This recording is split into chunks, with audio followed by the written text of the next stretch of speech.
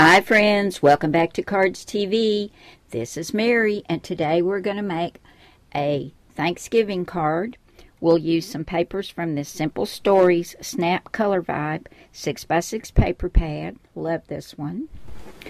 We'll also use this Die Cuts with a View Fall and Halloween Combo Mat Stack. I got this a couple of years ago from Joann's, I think. And you may still be able to get this one. But I use this plaid right here. I'm loving some plaid right now. We're going to use this Cricket Close to My Heart Flower Market cartridge. I got this from Melanie Brown. She's a Close to My Heart consultant. Guys, this is an awesome cartridge. I told you when I first got it, I got so many ideas for cards using this cartridge. And we'll be doing one of them today. And I'm going to leave a link right here so you can go over and check out this cartridge and pick this up from Melanie. You will love it, guys. It's an awesome cartridge. We're going to use the Cardz TV Big Holiday Wishes stamp set. We're going to use Happy Thanksgiving.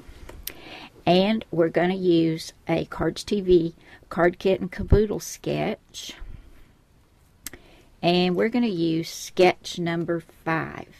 And to get these, you can go over to my blog, cardstv.blogspot.com. And there's 14 sketches there. There's going to be 15 soon. But right now we have 14.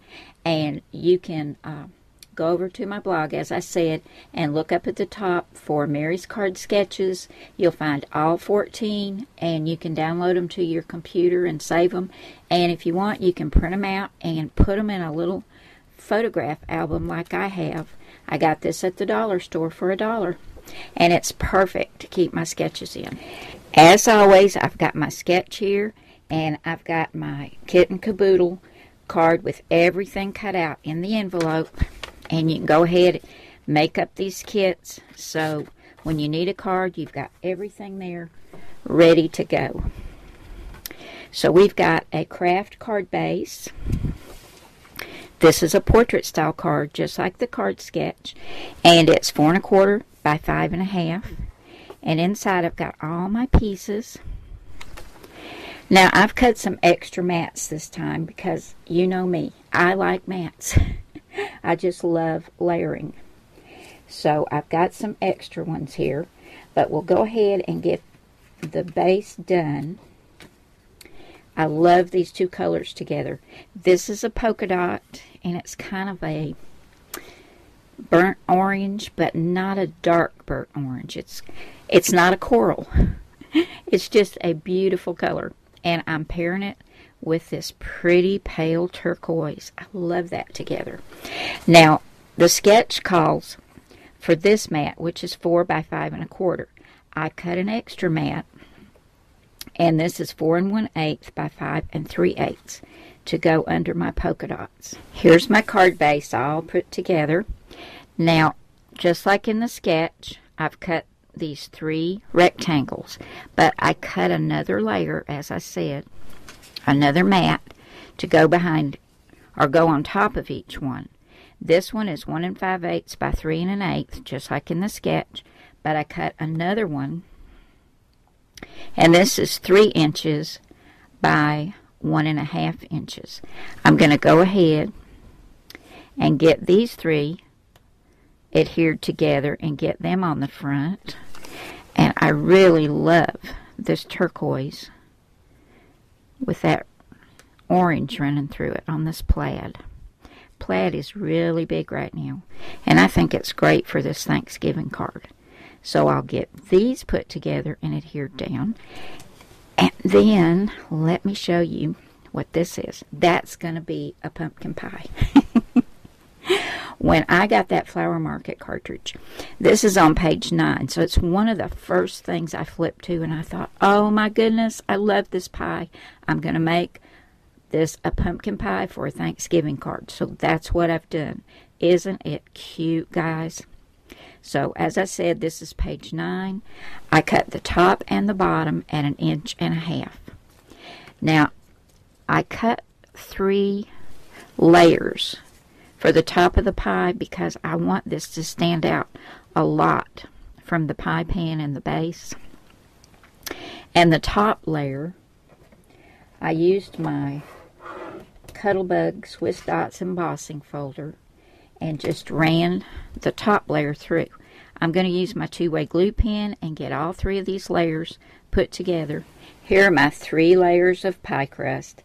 And I know this is probably the first pumpkin pie ever with a top crust, but humor me. It's orange, so it's pumpkin, okay? But I've got my tea dye distress ink and my finger dauber, and I'm just going to put a little bit of that tea dye distress ink around the edges, and this will really make this pop from the background. And that's a pretty busy background, so it really needs to stand out. I love the polka dot and plaid together, though. I think it's really cute, and I really like that little bit of turquoise peeking out from behind that polka dot paper. And I'm going to just rub a little bit on top here, very lightly, just to make those little polka dots stand out from that Cuttlebug embossing folder, that Swiss Dots. Now I'm going to take my two-way glue pen and put this on. See how that really makes it stand out? And then I'm going to put the whole thing on foam tape. It's going to go right here. This is the back of my orange paper. Whoa! Pretty loud, huh? I went ahead and finished my little Thanksgiving card, and my pumpkin pie's got some nice height and dimension to it. And I did go over it again with some more of that Tim Holtz Tea Dye Distress ink, and I also did the pie pan to make it pop off the card as well.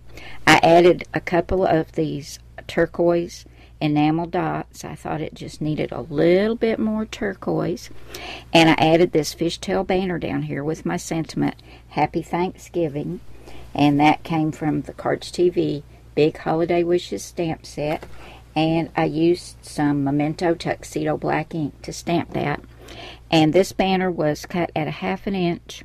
Before I did the fishtail, it was a 1/2 inch by 4.5. But then after I notched the ends, it became a 1/2 inch by 4.25. So there we go, guys. I used sketch number 5 from the Cardz TV Card Kit and Kaboodle series, and I used that wonderful Close to My Heart Cardz TV Close to My Heart Cricket Flower Market cartridge. Go see Melanie Brown and pick this one up, guys. Here's her link right here. You will love this cartridge. There's so many awesome things in here for making cards and scrapbook pages and tags and mini albums, you name it. This is a great cartridge. Thanks so much for coming by today, guys. I hope you enjoyed this, and I will see you again soon with another card. Bye now.